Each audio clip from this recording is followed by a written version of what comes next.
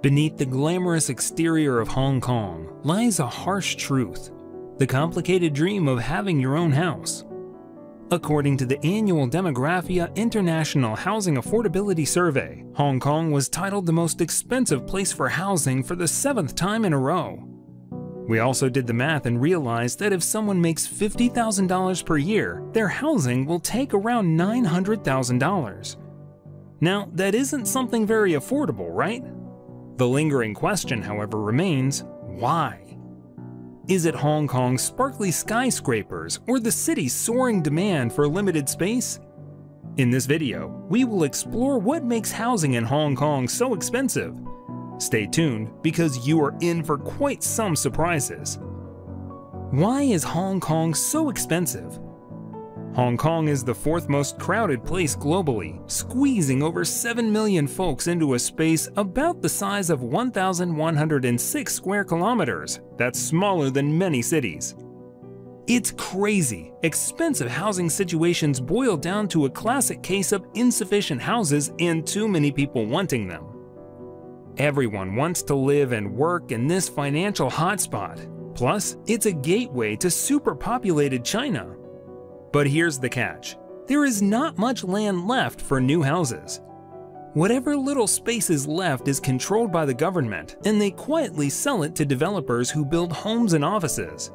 These developers, especially from mainland China, pay crazy amounts of money for the land. Recently, 2 Chinese companies paid a mind-boggling $2.17 billion for a piece of land, almost 50% more than people thought it was worth.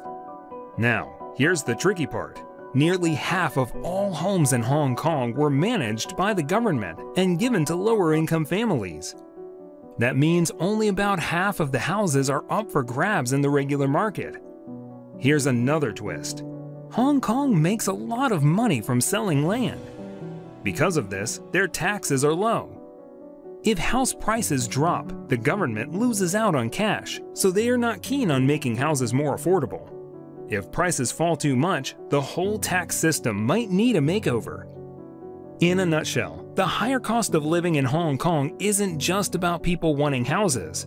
It's like a puzzle where the pieces are money, land, and a whole lot of demand. Hong Kong housing cost in comparison to other cities.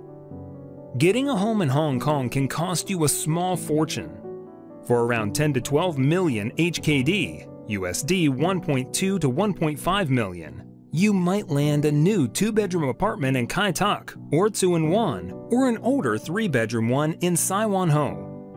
The more recent spots even throw in cool extras like a clubhouse, gym, or an outdoor pool, while older buildings might give you more space and higher ceilings. Ingrid Che from Hong Kong Research breaks it down.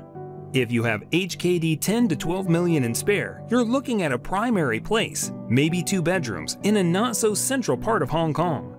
Surprisingly, less than half of the households in Hong Kong can afford this. Developers are coping with the higher prices by building smaller units to keep them somewhat affordable. Now, compare this to other big cities globally with the same budget, USD 1.2 to 1.5 million. Around the world, homes come with different price tags. In London, a lovely 1-bedroom spot in fancy areas is £1 million, HKD 10.2 million. A bit further, for £1 million, you can get a 2-bedroom apartment in a tall fancy building. In Chicago, a regular condo costs about $438,000, while a standalone house costs around $466,000 on average. With a budget of 1.2 to 1.5 million USD, you can check out stylish condos or even roomier standalone homes. Berlin, for 600,000 to 700,000 euros, you can grab a 3-bedroom, 1,000 square foot pad. Tokyo's got luxury too. A 10 million HKD, USD 1.2 million, in Shibuya brings you a cool 1 to 2 bedroom, 800 square foot place. In Choku, a 3-bedroom, 900 square foot spot costs around 8 million HKD, USD 1 million. Lastly, in a Boston Seaport district, a 700 square foot 1-bedroom place is around USD 1.15 million. Thus, it could be said that your money stretches more in these cities than in Hong Kong. Is it possible to buy a house in Hong Kong? Before we answer this question, let us tell you a little story about Vanessa Young, a 20-year-old Hong Kong student.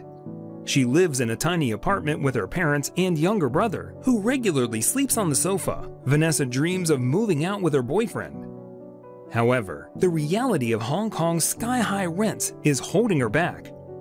Even for a 500 square foot apartment, Miss Young finds 200 square feet more realistic due to unaffordable rents.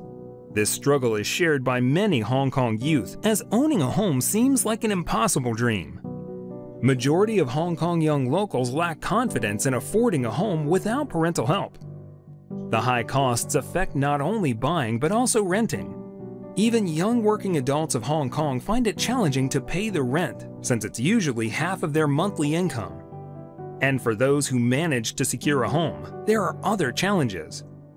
Survey shows that a lot of residents have to settle for small, confined apartments because additional space demands hefty cash deposits. At the heart of the issue is the mismatch between rising home prices and stagnant wage growth. Dennis Ma from JLL Hong Kong notes that housing prices have doubled since 1997, far outpacing wage growth. Despite a temporary price drop, young Hong Kongers lack confidence in their ability to afford homes in the long run. Many blame the government and property developers for the social inequality and homelessness issues. Public housing, touted as an alternative, faces long waiting times and eligibility criteria, pushing some youth into jobs they dislike to earn enough. Frustration over housing affordability is a significant factor fueling protests and a desire among young Hong Kongers to leave the city. The familiar feeling is that only with changes, such as universal suffrage, can Hong Kong address its housing crisis and other social issues. Ms. Young believes an elected chief executive would push the government to formulate policies to improve the situation. Despite the challenges, leaving Hong Kong is not easy for many young residents who consider it their home. So, is it possible to buy a house in Hong Kong? Honestly, not for many. Hong Kong's micro-apartments and the struggle for space. In Hong Kong, where the average person has a meager 161 square feet to call home, architects like Gary Chang are redefining compact living. Chang's childhood home, a 300 square foot apartment that once housed his entire family, symbolizes innovation. Through ingenious design featuring sliding panels, Chang transformed his cramped living space into a high-tech marvel with over 24 configurations. Hong Kong's housing crisis extends beyond creativity, pushing some of its poorest residents into dire conditions. Cage or coffin homes, often stacked 2 or 3 high, are a reality for around 80 to 200,000 people. These tiny units, framed out of wood or chicken wire, lead to health issues such as respiratory problems and infections due to overcrowding and poor ventilation. Facing these challenges, architects and designers in Hong Kong are exploring solutions for maximizing living space. Microhouses made of bamboo, exhibited by Effect T, serve as a template for high-quality temporary housing for those in transitional living situations. These 2-story units are affordable, easy to assemble, and could relieve the city's housing crisis. Hong Kong's creative micro-living ideas gained global notice, but doing the same thing in the US has challenges. In Hong Kong, public spaces are vital, letting people expand their living beyond home limits. However, this idea encounters problems in the US, where public spaces aren't used as much as in Hong Kong. As Hong Kong grapples with its housing crisis, questions arise about the limits of small space living. Even in a city accustomed to compact conditions, concerns emerge. Billionaire developer Li Ka-shing's sub-200 square foot micro-apartments, retailing for around US $250,000, have drawn criticism for their size. Yet, 400 of the first 492 apartments sold on the very first day, showcasing the complexities of addressing Hong Kong's housing challenges. And that was our take on the truth behind Hong Kong's glamour and the lost hope of ownership of its citizens. Ranked the priciest city for 7 consecutive years, the city suffers from an affordability crisis.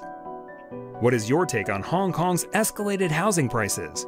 Share your thoughts in the comments below. If you like this video, please give us a like and subscribe for more global insights.